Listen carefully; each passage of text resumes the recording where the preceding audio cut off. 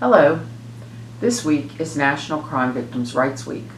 While our work focuses on the rights of victims every day, we speak out this week to remind ourselves and the community how important the role of crime victims and their families are.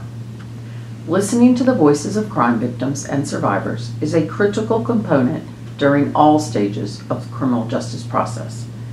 It is something the United States government has recognized since President Ronald Reagan created the Task Force on Victims of Crime in 1982, leading to the passage of the Victims of Crime Act in 1984.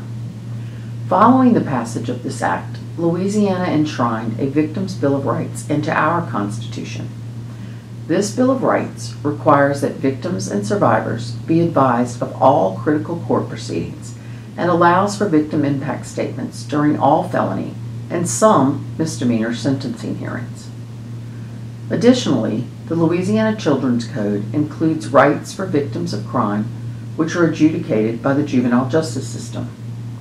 Here are the highlights of several of the rights that Louisiana guarantees victims of crime, presented by some of the dedicated assistant district attorneys who serve Jefferson Parish.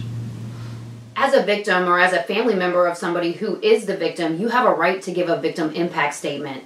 A lot of times the process can seem like you're just a spectator and you're not actually participating in it, but the victim impact gives you a chance to participate and tell both the judge and the defendant how this has affected you both emotionally, not just when it happened, but thereafter. And that can be considered for sentencing and for just some sort of peace of mind and closure to tell someone what they did and how it affected you. Victims do not give up their rights just because a case is in juvenile court. Article 811.1 of the Children's Code provides for victims' rights in juvenile court.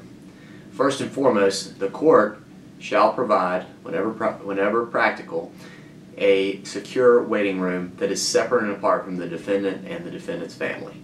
The DA's office has certain responsibilities to keep you informed of a case involving a juvenile.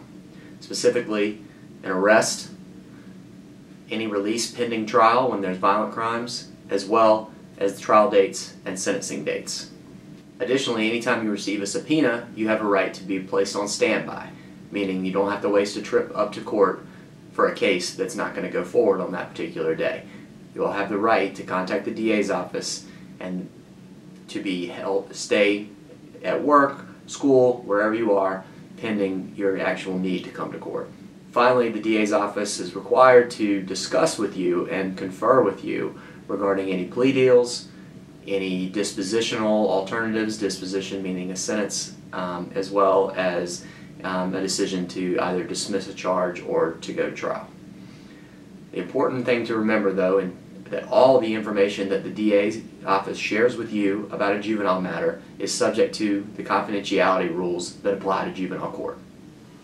The law provides that victims of sex offenses, of human trafficking, and victims who are children have a right to privacy, meaning that their names, addresses, and personal info cannot be publicly disclosed.